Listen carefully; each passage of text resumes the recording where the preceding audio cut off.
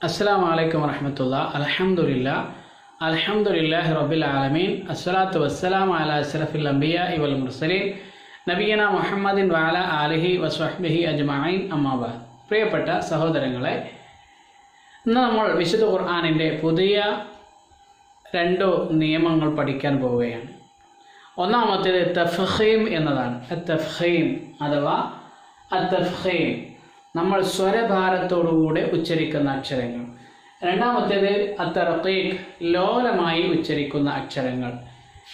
നമ്മുടെ ഹുറൂഫുൽ ഹിജായിയയിൽപ്പെട്ട 28 അക്ഷരങ്ങളെ നമ്മൾ 4 കാറ്റഗറി ചെയ്യാൻ പോവുകയാണ്. നന്നായി ശ്രദ്ധിക്കുക. 4 രൂപത്തിലാണ് 28 അക്ഷരങ്ങൾ നമ്മൾ തരംതിരിക്കാൻ പോകുന്നത് ഇൻഷാ അല്ലാഹ്. ഒന്നാമത്തേത് എല്ലാ സമയത്തും സ്വരഭാരത്തോടുകൂടി ഉച്ചരിക്കുന്ന അക്ഷരങ്ങൾ. ഏത് സന്ദർഭത്തിലാണെങ്കിലും തഫ്ഖീമാക്കി വായ നിറച്ച് സ്വരഭാരത്തോടുകൂടി ഉച്ചരിക്കുന്ന അക്ഷരങ്ങൾ അതേതൊക്കെയാണ് എന്ന് നോക്കാം. ഈ എഴുതിയതിൽ ഖാ, സ്വാദ്, ളാദ്, ഗൈന്, ത്വാ, ഖാഫ്, ളാ, ഖുസ്വ, ളിഗ്ത്വിൻ, ഖിദ്, ഖുസ്വ, ളിഗ്ത്വിൻ, ഖിദ്, ഖുസ്വ, ളിഗ്ത്വിൻ, ഖിദ്. ഇങ്ങനെയുള്ള ഈ 7 അക്ഷരങ്ങൾ സ്വരഭാരത്തോടുകൂടെയാണ് എല്ലാ സന്ദർഭത്തിലും ഉച്ചരിക്കേണ്ടത്. അതിനെ നേർപ്പിക്കുകയില്ല.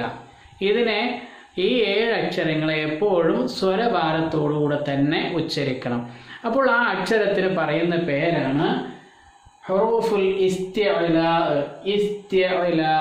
ഹുറൂഫുൽ ഇസ്തിഅ്ലാ അഥവാ നമ്മൾ സ്വരഭാരത്തോടുകൂടി ഉച്ചരിക്കേണ്ട, ഉയർത്തി പറയേണ്ട 7 അക്ഷരങ്ങൾ ഏതൊക്കെയാണ്? ഖാ, സ്വാദ്, പിന്നെ ഖുസ്വ, ളിഗ്, ളാദ്, ഗൈന്, ത്വാ, ഖാഫ്, ളാ. ഇങ്ങനെ 7 അക്ഷരങ്ങൾ. ഖുസ്വ, ളിഗ്ത്വിൻ, ഖിദ്, ഖുസ്വ, ളിഗ്ത്വിൻ, ഖിദ്. ഇങ്ങനെയുള്ളൊരു വാചകത്തിൽ നിന്ന് നമുക്ക് ആ 7 അക്ഷരങ്ങളെ മനസ്സിലാക്കാൻ പറ്റും. അപ്പോൾ ഈ 7 അക്ഷരങ്ങൾ എല്ലാ സന്ദർഭത്തിലും എന്താണ്? നമ്മൾ അതിനെ സ്വരഭാരത്തോടുകൂടെ ഉച്ചരിക്കണം. രണ്ടാമത്തെ ടൈപ്പ് നോക്കൂ, ഇസ്തിഫാലിൻ്റെ അക്ഷരങ്ങളാണ്. ഇസ്തിഫാലിൻ്റെ അക്ഷരങ്ങൾ അഥവാ ഈ അക്ഷരങ്ങളും അതുപോലെ തന്നെ അലിഫും ലാമും റാവും അല്ലാത്ത ലാമ്, റാ, അലിഫ്, ഈ 3 അക്ഷരങ്ങളും അതുപോലെ തന്നെ ഈ 7 അക്ഷരങ്ങളും. അപ്പോൾ 7 3 10 അക്ഷരങ്ങൾ. ഈ 10 അക്ഷരങ്ങളല്ലാത്ത ബാക്കി 18 അക്ഷരങ്ങളും അതിനെ എന്ത് ചെയ്യണം? എല്ലാ സമയത്തും തർഖീഖാക്കി ലോലമായിട്ടാണ് ഉച്ചരിക്കുക. അതിനാണ് പേര് പറയുക ഇസ്തിഫാൽ. ഇസ്തിഫാലിൻ്റെ 18 അക്ഷരങ്ങളാണ് ഉള്ളത്. അപ്പോൾ ഹുറൂഫുൽ ഇസ്തിഅ്ലാഇന് 7, ഹുറൂഫുൽ ഇസ്തിഫാൽ അഥവാ ലോലമായി തർഖീഖായി ഉച്ചരിക്കുന്ന അക്ഷരങ്ങൾ എത്ര? 18. 18ഉം ഇസ്തിഅ്ലാഇൻ്റെ 7ഉം അപ്പോൾ എത്രയായി? 25ആയി. ഇനി 3 അക്ഷരങ്ങളാണുള്ളത്. അതിൻ്റെ നിയമം നമുക്ക് പഠിക്കാം. അപ്പോൾ ഹുറൂഫുൽ ഇസ്തിഅ്ലാ 7, ഖുസ്വ, ളിഗ്ത്വിൻ, ഖിദ്. ഹുറൂഫുൽ ഇസ്തിഫാൽ 18. ആ അക്ഷരങ്ങൾ ഏതൊക്കെയാണ് നോക്കൂ. ദ, ത, സ, ജിം, ഹ, ദാൽ, ദാൽ, സൈ, സീൻ, ഷീൻ, ഐൻ, ഫ, കഫ്, മീം, നൂൻ, ഹ, വ, യ. ഇത്ര അക്ഷരങ്ങൾ എന്താണ്? അത് ഇസ്തിഫാലിൻ്റെ അക്ഷരങ്ങളാണ്. ഇസ്തിഫാലിൻ്റെ അക്ഷരങ്ങളാണ്. ഇനി നോക്കൂ, ഇതല്ലാത്ത ബാക്കി തഫ്ഖീമോ തർഖീഖോ ചെയ്യാൻ പറ്റാത്ത ഒരക്ഷരമാണ് അലിഫ് എന്ന് പറയുന്നത്. തഫ്ഖീമോ അല്ലെങ്കിൽ തർഖീഖോ സന്ദർഭത്തിനനുസരിച്ച് അത് മാറി മാറി പറയും. ഉദാഹരണം നോക്കൂ, തഫ്ഖീം തർഖീഖ് എന്ന് പറയാൻ പറ്റാത്തതാണ്. അത് ഏത് അക്ഷരങ്ങൾക്ക്? ഇസ്തിഅ്ലാഇൻ്റെ അക്ഷരങ്ങൾക്ക് ശേഷമാണ് വരുന്നതെങ്കിൽ അങ്ങനെ ഉച്ചരിക്കണം.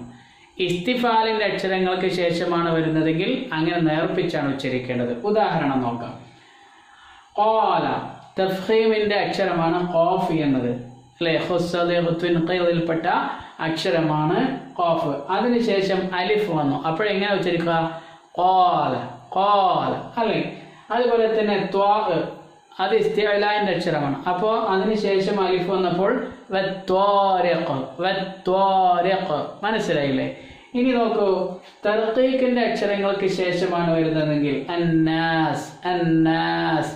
കണ്ടില്ലേ? ഒരു തർഖീഖ് ആക്കിക്കൊണ്ട് തന്നെ ഉച്ചരിക്കുന്നു. അതുപോലെ തന്നെ ഇദാ ഇദാ ജാ, അവിടെയൊക്കെ എന്താണ്? ഇസ്തിഫാലിന്റെ അക്ഷരങ്ങളാണ് ഇത്. അപ്പോൾ സന്ദർഭത്തിനനുസരിച്ച് തഫ്ഖീമായി വരാം, തർഖീഖായി വരാം. ഇങ്ങനെ രണ്ടിലും ഉച്ചരിക്കുന്ന അക്ഷരമാണ് അലിഫ് എന്ന് പറയുന്നത്. ഇനി നമുക്ക് 2 അക്ഷരങ്ങളൂടെ ബാക്കിയുണ്ട്. അത് ഏതൊക്കെയാണ്? ലാമ്, അതുപോലെ തന്നെ റാ. സന്ദർഭം അനുസരിച്ച് എന്ത് ചെയ്യും? തഫ്ഖീമാവും, ചിലപ്പോൾ തർഖീഖാവും. ചില സന്ദർഭങ്ങളിൽ തഫ്ഖീമാവും, ചില സന്ദർഭങ്ങളിൽ അത് തർഖീഖും ആവും. അപ്പോൾ 4 കാറ്റഗറിയാണുള്ളത്. ഒന്ന് ഇസ്തിഅല ആണ്, അതിന് ഖുസ്വ ലഗത്വിൻ ഖിള്, ഈ 7 അക്ഷരങ്ങൾ. അതുപോലെ തന്നെ ഹുറൂഫുൽ ഇസ്തിഫാൽ 18 അക്ഷരങ്ങൾ. ഇനി തഫ്ഖീം എന്നോ തർഖീഖ് എന്നോ പറയാൻ പറ്റാത്ത അക്ഷരമായ അലിഫ് സന്ദർഭത്തിനനുസരിച്ച് മാറും.